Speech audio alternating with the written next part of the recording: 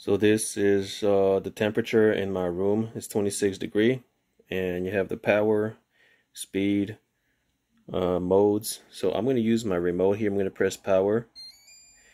By default, you can choose cool, which is the top, which is already on cool mode. You can choose dry. This is, I don't use that one. You can choose fan, like this one over here. So when you choose fan,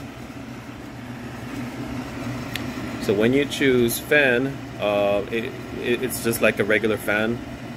So it just blow wind, but it doesn't cool your room. Here at the last button at the bottom, it's either Fahrenheit or degrees Celsius.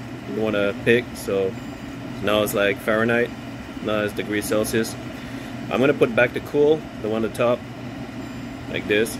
And you see the arrows in the middle, that's the temperature level. You can go up to 24 degrees, down to 16 degrees. So I'm going to bring it down to 16. And 16 is the minimum.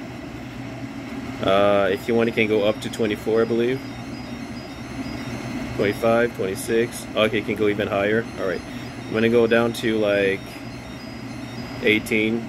Because it's very hot today. It's 32 degrees outside. And that's it. And everything else, low,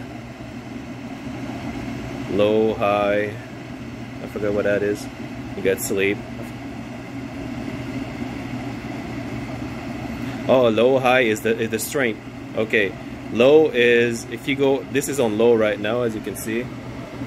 If you press high, it's going to be more powerful for the AC or the fan. So you choose. I'm going to bring it back to low, because low is enough for my room. But if you have like a big room, maybe you can go to high, but I think it's going to consume more energy.